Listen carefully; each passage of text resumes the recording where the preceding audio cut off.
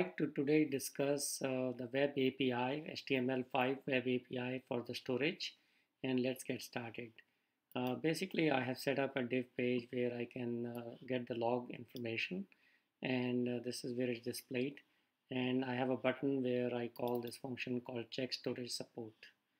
And I can show you the JavaScript function as very straightforward. What we are going to do is we are going to first check for the HTML5 session storage, and the way to do is just check window.session storage, and if it is true then we know the browser supports session storage. And the way to store anything in the session storage is pretty straightforward. You basically take this as a key and you can put in any value as you want. So I put in one key called session gor and I've assigned some value to it. The next thing you can take a look at for the storage APIs is called the window.local storage, and it's pretty similar, and you can use a key value to store the value, and that's pretty much it. So let's just see how this API and everything works. Let me get a copy of the handle to this function here, open in browser. Okay, so we have it right here, and I'm going to open the inspector so you can kind of see what's going on.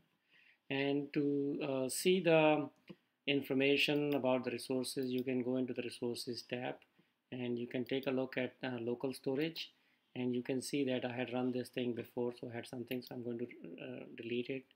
And so now we have nothing in the local storage under resources. This is in Google Chrome obviously, and in the session storage I have nothing as well. So if I just start this function and it'll call, and it's, basically it says local storage and session storage is both supported, and we can refresh and see what we have. So in the session storage we have the key and the value, and in the local storage we also have the key and the value. So this is how you can basically store the information. So one other quick thing I want to show you is that if I exit this tab and just start a new tab and try to go in there to see the storage information,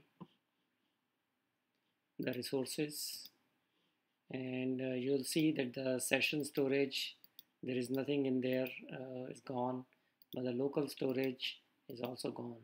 So if you exit the complete window and everything else, then it is gone and it's pretty temporary storage.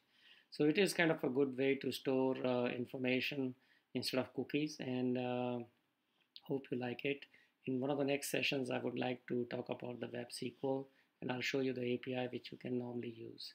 If you want to learn more, you can basically go to my website and search for videos under JavaScript, and I'll put this video in there as soon as I have a chance to upload it. Thanks very much. You have a good day.